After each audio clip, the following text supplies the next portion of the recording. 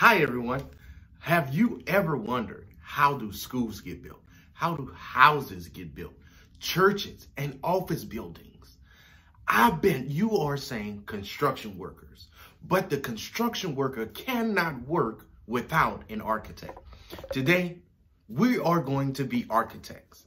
We are going to enter a wonderful world of drawing and making blueprints for buildings. Stay tuned. An architect is a person who designs buildings and prepares plans to give to a builder, like a construction worker. Architects decide the size, shape, and what the building will be made from. Architects need to be good at math and drawing. They need an imagination. So today, we are going to make a 14 square foot home blueprint. Before we can become a perfect architect and build a floor plan, we must first understand how the size of a house is determined.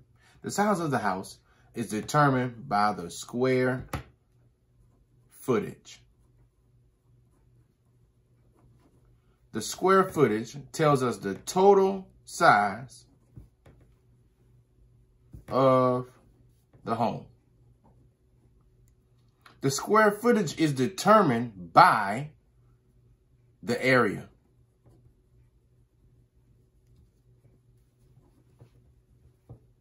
The area of a room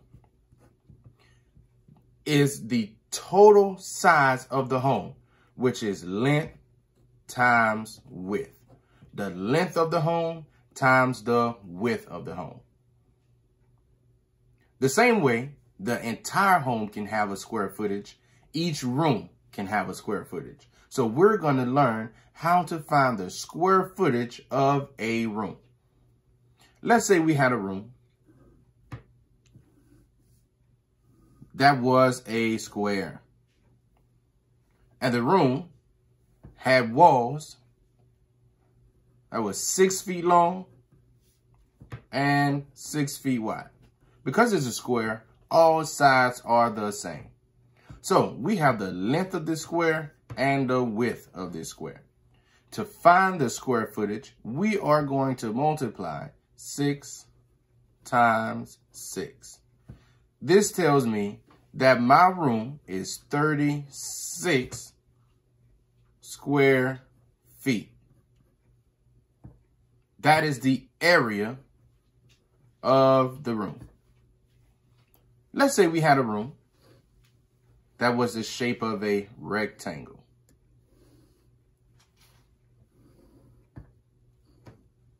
And this room is 8 feet wide and 10 feet long. Can find my area simply by multiplying. Let's find the area of a larger times my width. Let's say the garage, which gives me and in my garage area, I want a 2-car garage, 80 square feet. Notice, every time I find my area, I always give the unit designation 40 feet square feet long. Now, let's do a larger room. Let's say 2 feet wide. I can find the area by decomposing this rectangle into smaller segments. For instance, if I break the 40 feet down and cut it in half, that gives me 20 feet on both sides. Remember, 20 plus 20 on this side gives me a total of 40 feet from left to right. Now, I do the same over here. I have 22 feet. I can break this down into parts. Let's do 10 feet and 12 feet.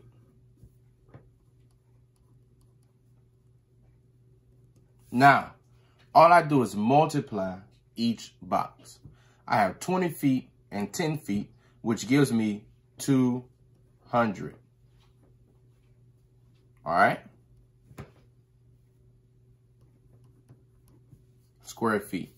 I have 20 feet and 10 feet again, which gives me 200 square feet. Here I have 200 times 12. What is 200 times 12? Great. 240 square feet. And the same here. 240 square feet. Now, I take all of these and add them together. 200 plus 200 plus 240 plus 240. 2, 4, 6, 8.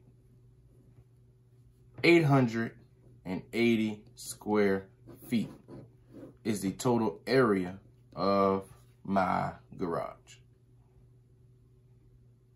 Stop it.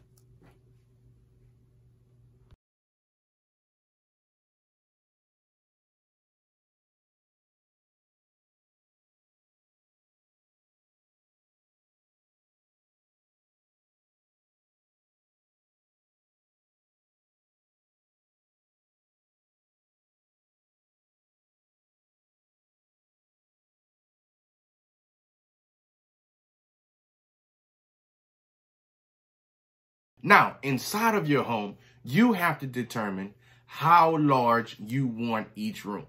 For instance, I want my living room to be 21 feet by 15 feet. So I'm going to carve out a section of my home and call it the living room. Check out my diagram.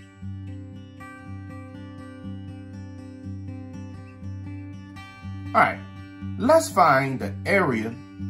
Now that you've took some time to decide how large you want each room, now is when we draw our blueprint. Our blueprint is going to be a 1,400 square foot home. Now, a 1,400 square foot home is usually 50 feet long, 28 feet wide. So you can go ahead and get on your white paper and draw 50 by 28 feet. Now, it's up to you to place your rooms in the correct position of how you want them. Be sure to go back in the video if you need support and help. You can always take a look at my floor plan, but I want you to make your own. At this time, you should know how to find the area, how to make a floor plan, and